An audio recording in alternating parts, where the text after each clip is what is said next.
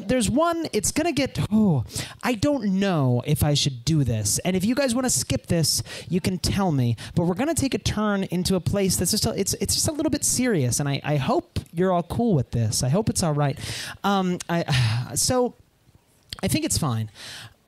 So we had 2 members who independently asked me if we could devote a whole night just to discussing pedophilia.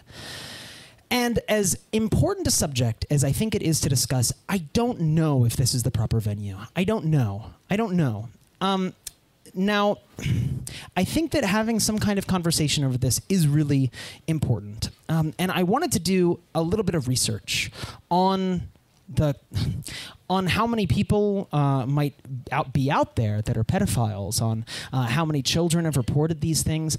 And as I was doing this research, I found myself that I just couldn't. I couldn't actually do this research. I couldn't type anything into Google. I couldn't get myself to do that. I thought even using Tor browser, some kind of built-in VPN into the browser, using a VPN on my computer, using a public computer, anything, I didn't feel comfortable doing any of these searches to finding any information, right? But there are some podcasts out there that I was able to do a little bit of searching on, and I found some things. So I'd like to share a little bit about that with you, and then we can do a little conversation. Is there anybody that desperately does not want to talk about this? Yeah, Simone, please. Yeah, so number 1 is ask questions, but the most important one, number 4, is please assume positive intent. Yeah. We're not talking about having positive intent for the perpetrators of pedophilia. We're talking about having positive intent for the people who are discussing this. So you think it's not possible to have a conversation with other people and assume positive intent?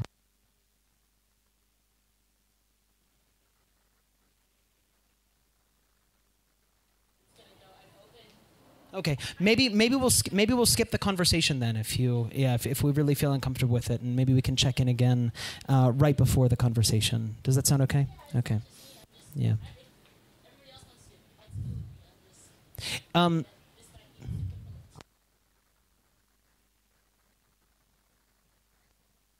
I agree. So let's all just keep that in mind. Please do assume positive intent.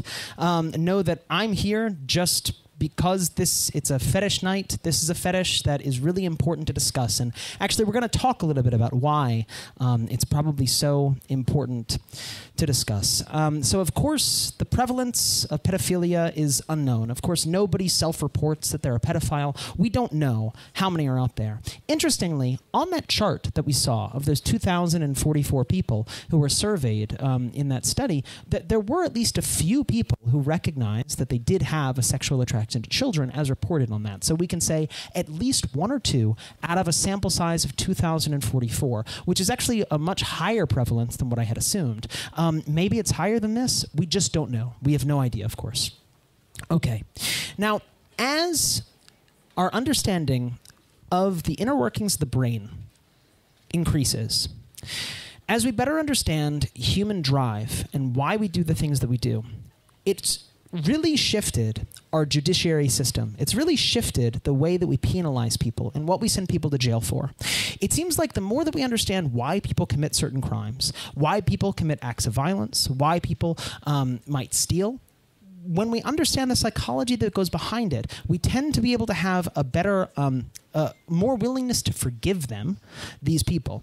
And if we find that this is a person who suffers from some kind of mental disability, we actually don't send them to jail at all. Oftentimes we'll send them to a home where we're able to give them psychological treatments to try to get them better. We say you're a sick person who needs to get better. Now, interestingly, this is not the case when we talk about pedophilia. Pedophilia is a topic where it doesn't matter the reason why you might be considered a pedophile. I'm not saying every single person in the world is this way, but I'm saying society as a whole, we still demonize all pedophiles that are out there. Because of this, there are basically no support structures that exist. If a person were to recognize in themselves that they were a pedophile, they would not be able to tell any of their loved ones, tell any of their friends. They couldn't do a Google search. They couldn't tell their counselor. They have no one to tell. And what we know about any kind of psychological disturbance, the more we try to suppress it, the stronger it builds up inside of us, right? So it's actually, I think it's really important that there's some... I do want to be very careful with my words. Thank you, Simone. Please do assume positive intent here. I think that it is very important that there's some kind of space or some kind of avenue where when someone recognizes this in themselves, they're able to talk about it. They're able to let it out. So they don't just have to keep it in, because when you keep it in, eventually it's going to take over the person. It's going to manifest, and they're going to act on this impulse. Now, there are some anonymous online support groups. In the podcast that I heard on this, there's an anonymous support group that requires that everyone in the support group has never acted on their impulse, but they recognize that they have these impulses and they want to get better, and they find that it's extremely important to have a group of people that they can talk to when they have these impulses, that they can let this stuff out. They all say it's extremely beneficial and that it's kept them on the right track. Now, there's a saying, which is porn up, rape down. So what we've seen around the world is that if there's a country or a state wherein porn is illegal, once porn is made legal, we see a substantial decrease in the number of rape cases, right? We don't see that when pornography is legalized, that there's an increase in rape and sexual deviance. We actually see a decrease, that people are able to let out their sexual frustration via these pornographic videos. Now, there was a few years ago made a preteen sex doll. If anyone's familiar with any kind of sex doll, same thing, but it's anatomically structured to represent someone who's prepubescent. Now, this is designed exactly for people who have pedophilic tendencies who do not want to act on them. This was created with the intention of helping and saving children from sexual victimization. And yet there was a huge controversy around this, of course, as we all can understand. Now, when we talk about video games, when we have a conversation around video games, for a long time we thought that as people played video games, it was going to increase the number of real-world homicides. Maybe that's the case, but there's a lot of evidence supporting that it's not the case, that video game violence does not equate to real-world violence, that watching rape porn does not equate to real-world rape, that watching BDSM porn does not result in real-world BDSM, and we can make this extension that watching some kind of pedophilic porn might not increase the prevalence of pedophilia.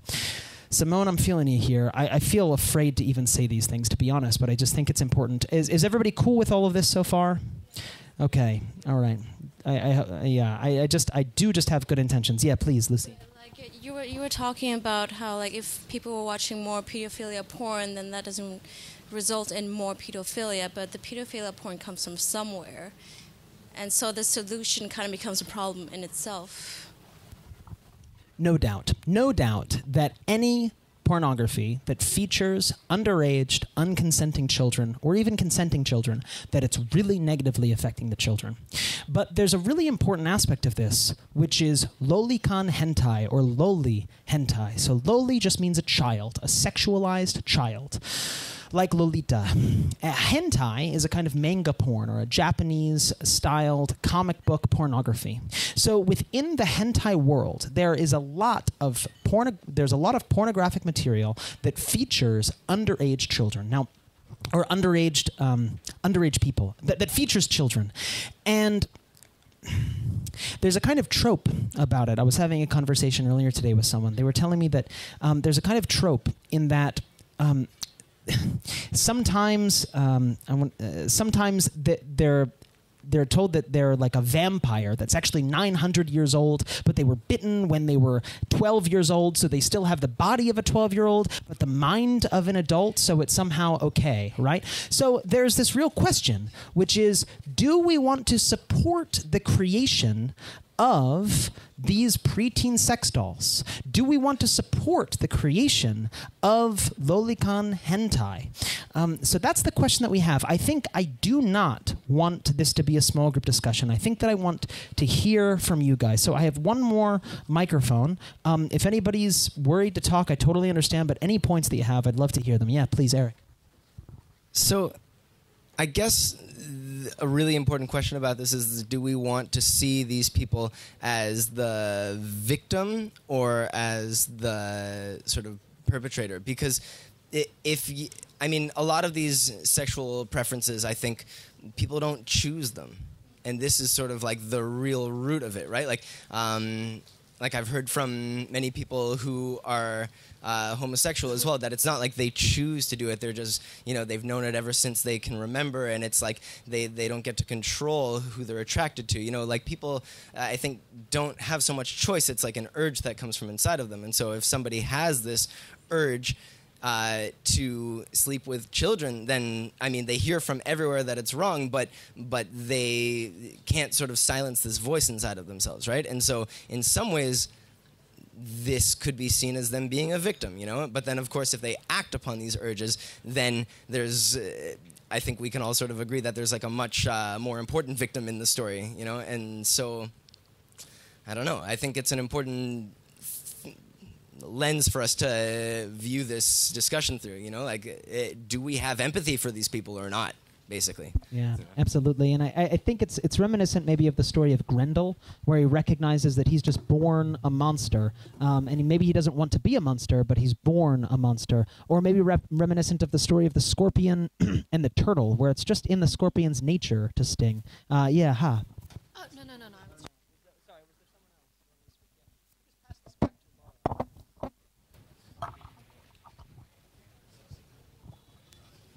The interesting thing about this whole like sex doll thing and the lolicon hentai and whatever, what are you saying? Like, some people are just born with it. I know that I read I forgot the name of the title of the book, but basically it was about somebody's patient who felt like he was a pedophile but had never acted on it because he had been sexually abused as a child and sexualized as a child. He recognized that it was wrong, but he still had this issue. It turned into a lot of like mental illnesses, and then the book was made and blah, blah, blah. But the interesting thing is the focus on skipping the support group part, where somebody can go to their counselor and be like, I have this intention, or I have this desire, I don't want to act on it, or I don't want to be I don't want to harm somebody else, but I still have these issues. Skipping that and being like, well, here's a doll, like, here's porn. Like, that doesn't, I mean, it does on one hand. I'm not going to go touch a kid because, like, I've found an outlet. But it's skipping this whole middle part of, like, morally, I don't want to have that outlet. Like, maybe there are people who have that intention, but they need the support to kind of, I feel like any kind of fetish you have, any fetish, there are a lot that are acceptable, some aren't. That's a personal thing. But I think a question everyone should ask themselves is, why do I have this fetish? And and what does my fetish mean to me and other people? Excellent. Thank you. Thank you so much, Lara. So if you'd like to continue having this kind of conversation, you're definitely invited to. Otherwise, the small group discussion that we're going to be moving into... actually. No, I think we're just going to move on to fetish psychology. When we go on, if anybody wants to revisit this, that's cool. But for right now, we're going to move on. Is that all right with everybody? Is that okay? Okay. I'd like to talk a little bit about fetish psychology and kind of why fetishes exist. Does that sound cool? That sounds good? All right, cool. And then we're going to have a demonstration by two of our performers that I'm really excited for. All right. Can everybody? Could you all just do a favor for me? Could everybody do a favor? I want us all just to sit up right, sit up straight, and then together we're all going to just inhale together.